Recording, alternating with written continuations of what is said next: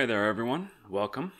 It's been a little while since I last did any videos, but I've been starting out on a Shmup bullet hell kind of project, and I decided that while I'm doing analysis of a bunch of different types of Shmup games, this might be a good good time to start doing videos again. So anyways, this is Danmaku Unlimited, and I'm I'm almost certainly not pronouncing that correctly. But this was the first game I selected to start playing, and quite frankly, I think that all the following games I've got to try out for this genre are going to have a lot to live up to. Because just out the gate, like stylistically, this game is so high octane, high energy, with like such a vibrant art style that I feel like everything else is just gonna look bland. I mean, first and foremost, like the first thing that struck me is super interesting about this game is the music, right? You don't usually come across shmups, especially not on Steam in the modern age, with like this kind of like hard rock, heavy metal, blaring soundtrack. That hopefully, if I haven't, screwed up the volume adjustment too much on the video, you are actually getting a good listen to. It just keeps pumping, and it's just very high energy. The other thing that stands out immediately is this extreme contrast between the enemy's bullets and everything else in the scene. They really stand out from the background, the player's own shots, the player's spaceship. It's just such a... Like, those are the two things that stand out immediately. So, a little bit about the game itself. It's, obviously it's a bullet hell. You have two kinds of shots you can use. Normal fire, which is the one happening right now, which you do by holding down A. And then when you hold down X while shooting, it turns into this focused attack, which is the beam you see it switch to. And there's, your movement speed slows down when you're doing that focused attack, so there's definitely a trade-off from, doing more power and having it being a straight direction versus, not being such a widespread shot, but lower damage and higher movement speed. Though I'm gonna have to pay a little closer attention, because looking back on it now, I think all the bullets slow down as well when you're doing a focus shot, and that might just be a frame rate thing and not intentional. I'm not sure. That would be pretty interesting though, because that would actually put a lot of advantage to staying in focused fire when the enemy's shooting a lot. But actually, now that I'm looking again, it looks like the bullets are actually staying at the same speed, so that might have just been, a trick of my eyes or something. But, there's something else to notice here. There's a couple different meters on the screen. The left meter... Well, first off, both the left meter and the right meter are tied to what are called graze shots, which, if you'll look at the player's ship, there's the little yellow blinking light. That's the ship's core, and when a bullet hits that core, that's when you lose your life. And any hits that scrape against the rest of the body of the ship and don't hit the core do what is called graze damage, which goes to filling up filling up both of those meters a little bit. Now, the left meter is as far as I can tell anyways, is a score modifier. The right meter, however, is your kind of super mode, where all the bullets on the when it engages and fills up, as we'll see in a second here, all the bullets on the screen get cleared, the ship's attacks increase, the damage is amplified, as well as the firing speed, and every enemy you kill drops those golden gems, which go towards your score. Oh, I wanted to point this out also. Pause the game, go to resume. It gives you a little 3-second countdown to get ready, so you're not scrambling to get your fingers back in position from the start button or whatever. I thought that was a really cool feature. So boss's life bar is up at the top. You can kind of see the damage being dealt. But there's also a time limit at the top. Now, if you beat this phase of the boss within that time limit, you get a bonus, which I believe is just additional points, but I'm not entirely sure.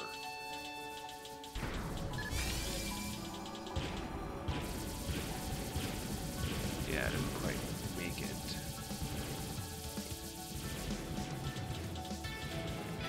But yeah, as far as shmups in general go, for this kind of this vertical shmup, you've got the standard, what kind of seems to be the standard aspect ratio locking, using a very high-res image in the background and then putting the rendered view on top of that. This seems to be kind of a classic way to do it, though there is another option in the menu, as we'll see later, which it kind of mirrors the gameplay at a more, I guess, zoomed-in perspective in the background. But like I said, we'll get to that later. Let's see, I took some notes here. Let me see what else I got here that's worth talking about.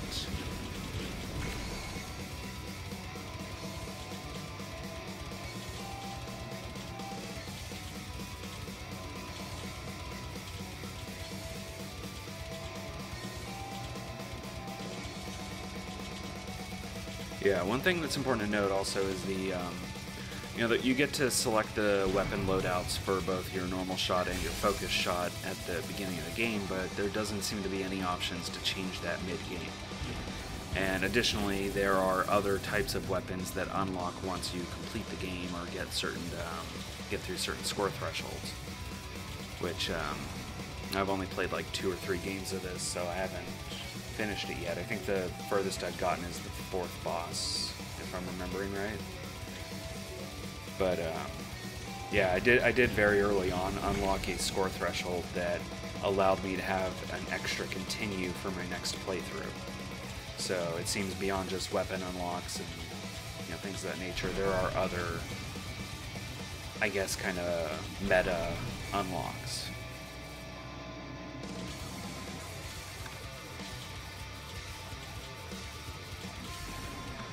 Yeah, there is also a really cool, I really like so there's a cool effect going on behind the boss right now where he's shooting that I didn't even notice while I was playing, but I'm noticing now is that spinning light, like circle, kind of just looks like, actually I think I saw a similar particle effect on the Unity Asset Store. I used one for a mobile game that I did. Yeah, this boss really screws me up with the horizontal shots coming out of his beam. You saw me jam through a continue right there. But yeah, so the enemy shots, they also flash a little bit. I'm not quite up on my knowledge of epilepsy, but I feel like this style of game, and at the very least that effect, is probably not great for like photosensitive epilepsy. But I did see in the option menu a setting to enable like a photosensitive safety or something like that. So I do need to go back and look into what that is and what the effect is. I'm imagining offhand though that it drops all of those flickering effects on the enemy bullets at the very least. Yeah, so very quick end-of-level transition. Just the player retains control, but it drops down that transparent score screen. We snap in here, the next level loads, and in we go. Very quick transitions.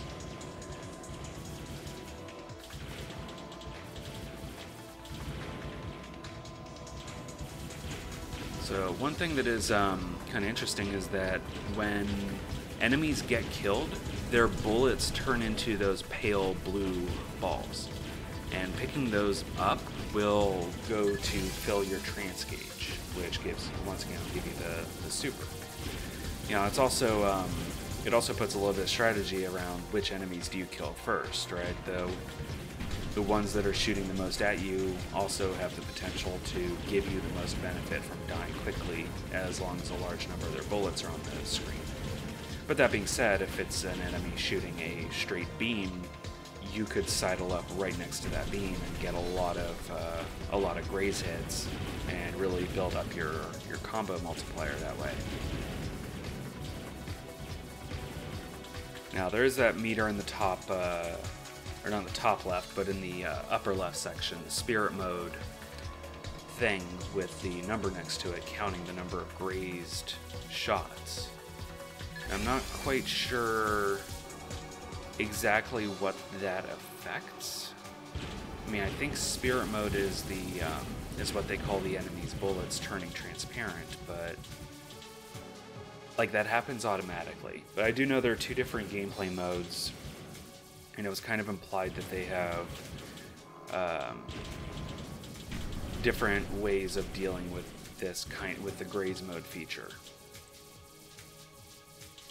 So I do need to go do a little bit more looking into that. I do, in the latter half of the video, I do go ahead and take a look at that mode. It also makes it so your trance mode is manually triggered instead of automatically when the gauge is filled. But I think I like it happening automatically more, even if it is, it's taking control out of your hands. It's, not letting you stock up a trance mode for the boss or anything like that. So you might waste it, but at the same time, this kind of bullet hell game, at least for me, there's so much going on the screen that it's like really hard to focus on too many things at once, right? For the most part, it's just a matter of making sure I'm not getting hit while continuing to shoot in the general direction of the enemies.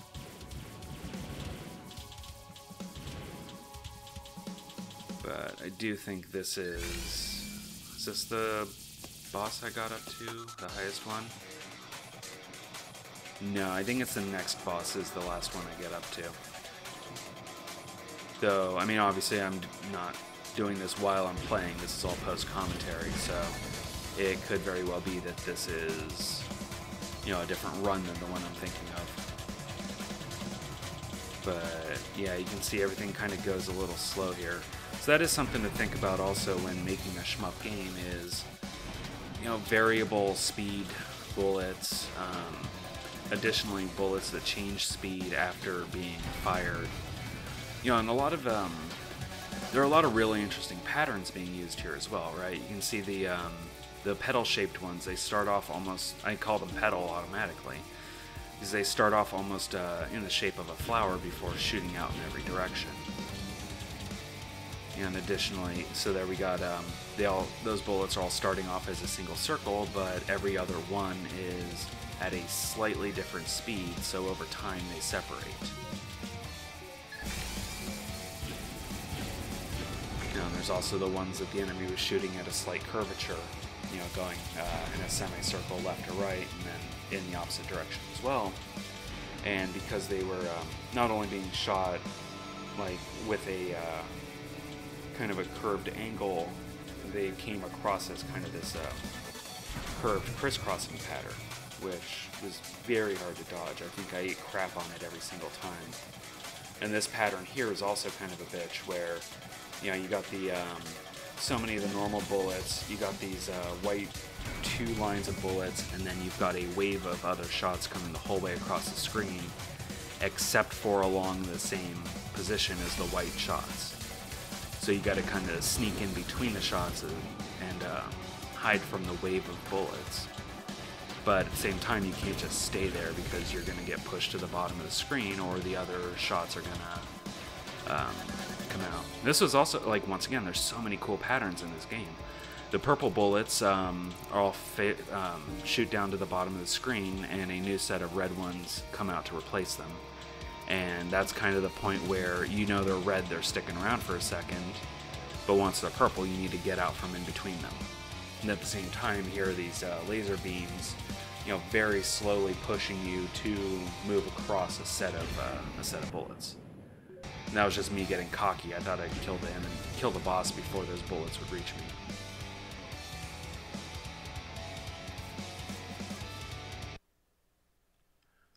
Yeah, I wish I knew what any of this, I was going to say Japanese, I don't even know what character set that is. But, yeah, I don't want to assume. But I wish I knew what some of those words were actually saying, because that is kind of interesting. These types of games, you usually see shmups. They typically come out of Asia or have a Asia style, and it's always got like broken English text with a lot of like Asian characters, and quite frankly, the story's not really the part that you really care about in a shmup. It's just really the fun of the game. But even still, it'd be interesting to know what cool thing is being said or shown to you on the screen.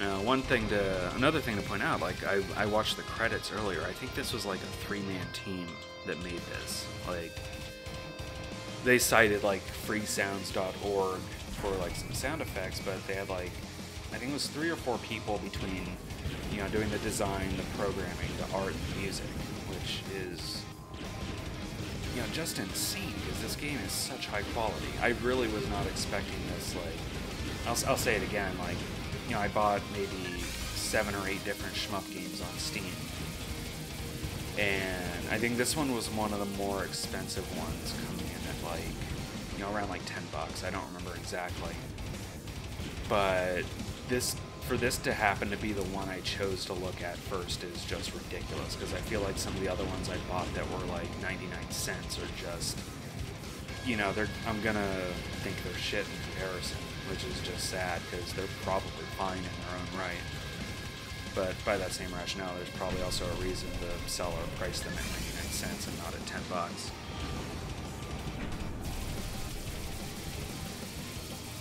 But yeah, I'm really looking forward to. I might flip the game over to easy mode later just to see all the levels at the very least. Like, I don't like having to do that, but I'm also not. Like, I do alright at shmups, but I wouldn't say I'm particularly good at them. But maybe that's just need more practice, right? Like, it's not really a style of game I go after too often. But after playing Nier Automata, I've just been really in the mood to make a shmup. Like, I've had that kind of on the mind. I've been wanting to do a, nothing against shmups, but a game with a smaller scope, right? And I'm kind of almost at the point with my prototype where I've got the full gameplay loop. I'm just coding up the portion dealing with transitioning between, like, the current level and the next level, and the way I want to handle, like, asset management, scene loading, and unloading between those. Just triggering off the right sequence of events. But, aside from that, like, I've got most of the, the core infrastructure that makes a shmup. But you can't account for style. And this game's got some damn style going for it. Like, that's for sure.